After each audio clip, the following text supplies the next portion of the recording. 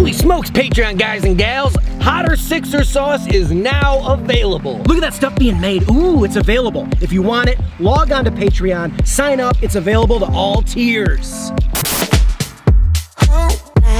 Your lips will let me go for long now. Damn right, I already know what's on your mind. Today on Number 6 with Cheese, we're headed to the top wing joint in the United States according to the Today Show. This is Jake Melnick's. Corey's getting Kansas City barbecue boneless. I'm getting Nashville hot bone in. Come along, River North, downtown Chicago. Let's go.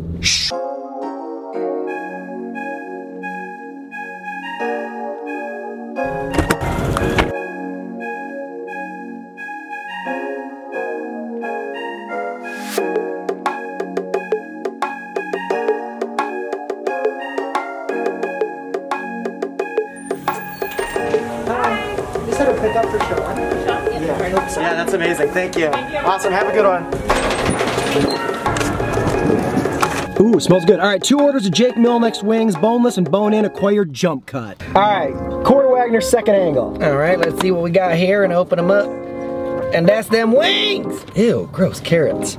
Yeah, they look kind of standard wings. I don't know, not much to say about them. Wings, there's not much describing to do. Usually I have different ingredients to name off and stuff, but here I can just say that they have sauce. Yeah, that they do. Those look really good for boneless. Like, they look real crispy.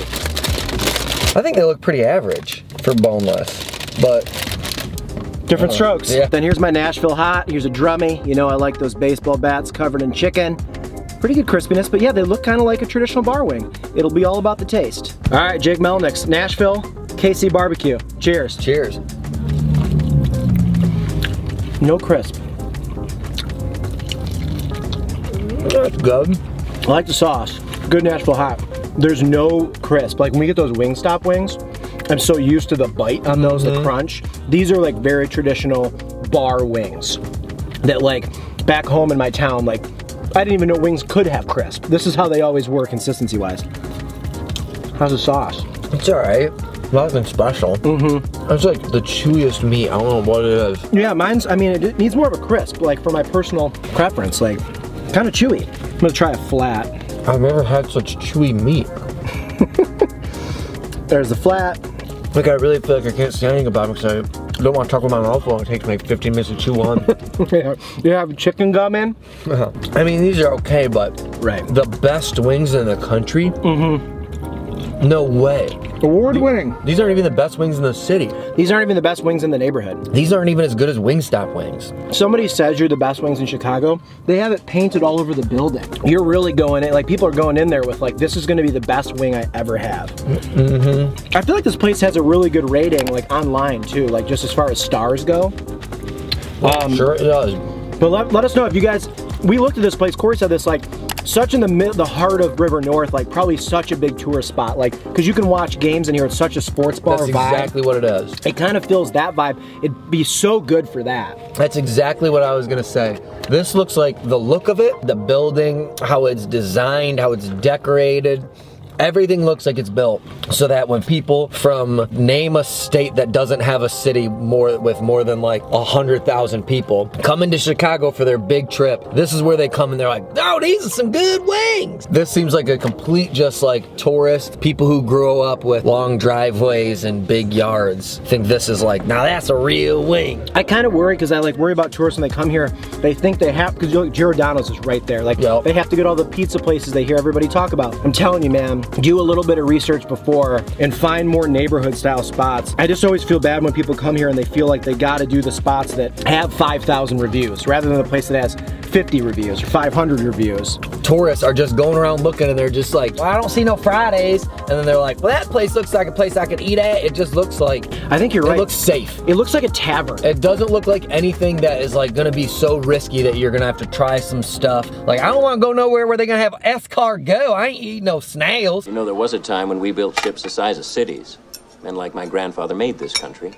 Who ordered this? It just looks like a very safe bet. I think the word safe is really good. Like, you know they're gonna have so many beers. You know they're gonna have a huge menu, so like the whole family can get something there. Like, it does. It looks like a place that could be in any mid-tier town. Like, the way they designed it on the outside, it looks intentional, looks inviting and safe. That's a good word. Yeah, it's okay.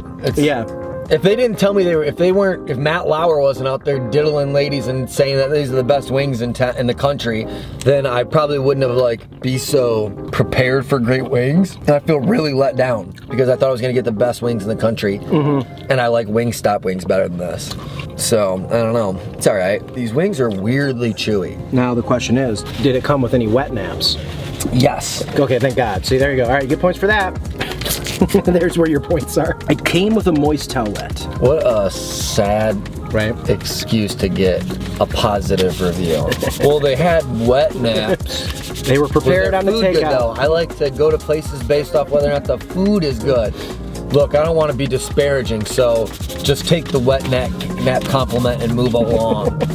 Tourists come in town and they can't go one day without seeing their home team play a game of sports ball. Yeah. And so they come here because it says, catch the big game. Catch the big game. And they're like, oh yeah, dude, I can't miss a Hoosiers basketball game. And then they just pop on in here and they're like, man, this is vacation life. Like, wait, wouldn't you just be eating wings in your couch if we weren't here? Yeah, but I like doing the same stuff in my living room, but at bigger places. Well, there you go. Yeah, I feel like that'd be something where like I'd have like an extended family member would tell me like, hey, Aunt Janine's coming to visit in Chicago. She want to know if you want to meet at Jake Melnick's. And I'd be like, can I suggest a different place? Yeah, right. And she'd be like, she loves that. I'm like, okay, I'll swing by for a burger. You guys are wondering why I hate touristy places. It's because my military friends came in town and made me eat at goddamn Margaritaville in the greatest food city in the world. And my tourist-ass military friends are, let's go eat at Margaritaville. They went to Navy Pier? Is that where it was? Yeah. Yeah, wow. So I have a huge disdain for tourist trap places. Margaritaville is a state of mind. It's a place where people come to get away from wherever they were at. So it's a combination of fun, escapism, some booze in the blender, great food on the grill, cheeseburgers in paradise, obviously. Like moments like that have happened in my life, and I'm just dreaming about, you know, Red Hot Ranch, the region, you know, Tempesta. Like, there's just so many awesome places we could eat at. And you get stuck in a place like this, it makes you want to kill yourself. I'm gonna kill myself! Wow. I'm going to kill myself, and it's your fault! This is a great place for people who like the Big Bang Theory. Well, if your dad watched Frasier a lot growing up. He's super excited about the reboot. Yeah. They'll probably have a Frasier watch party here. Yeah. It was not pretty. All right, before we go ahead and rate the wings that we each had here today, let's do a shout out. Discord shout out, Discord shout out, Discord shout out. Number 6 with Cheese, Discord is the place to be, dude. It's like an AIM chat room in a way, but it's all the hardcore fans hanging out. If you want to meet all the diehards of the show, it's really become this awesome community of people that just kind of chat all day long. What are you smoking this weekend on the smoker? What are you drinking? What's everybody's hangover special Sunday morning? Like, people are just hanging out, talking. It's really cool. People will jump on FaceTime and Zoom calls and just chat. If you're looking for some friends, if you're looking for good people, the link is below to sign up on Discord. It's super easy. Just make a username, whatever, and boom. It's like you're back in 1999 and age, sex, location, dude, but cooler. Okay, let's do this. Out of 5, what's like a really common thing that's always in every like hometown sports bar? Like really, like a neon Michelob Ultra sign. There you go. Out of 5 neon Michelob signs, how many neon Michelob signs do you give the KC Barbecue boneless wings? An order of 10 of those was $15. Okay, a little pricey. It's not as bad as I'm making it seem. It's just so there's better. Like, don't eat here. So like if you think this is the #1 chicken wings, then it is bad. If you're just looking at like, oh, I just want some chicken wings, these are okay. These are fine. They're just not everything they're cracked up to be. So I'll just give it like man, I still think they're kind of above average because they were so weirdly chewy. The flavor was okay, but I just had to chew so much. I'll give them a 2.4. Boo. I thought the Nashville hot was really good. A good sweetness with the spice, which was really nice. Damn it, I rhymed. It was just exactly what I expected like a sports bar in River North to be. Like, it's not output, it's not 50-50. It's not those type of places where like you take a bite and you're like instantly like, wow, there's some unique properties here. This is the average sports town, sports bar wing. I'm gonna go 3.0. Yay! Like little claps. Let us know if you guys have had Jake Melnick's, what you thought of it. I mean, man, if I was walking around downtown on like a weeknight, like I live a few streets away, and I wanted somewhere where I know there's gonna be a bar stool open for me to snag a beer and watch the game like non-pandemic times, this spot would be great for that. I just wouldn't order wings. I would get beers and sit there and post up, belly up to the bar, and enjoy that. Like, that would be a blast. And they were super nice in there, so all those things, like... This would not be a place I would come to watch a sporting event. Down just it seems like that's the only thing they do. Forest. That's why I said weekday. Hoping that, like, a Tuesday, there's not as many people. Oh, this would be my nightmare. But let us know if you guys had this. What do you think? We'll be back tomorrow, back on Corey's couch. No. Ooh, fun thing, Corey moved, new location. You'll find out tomorrow. Come on back. Goodbye. Your lips won't let me go for long now. Damn right.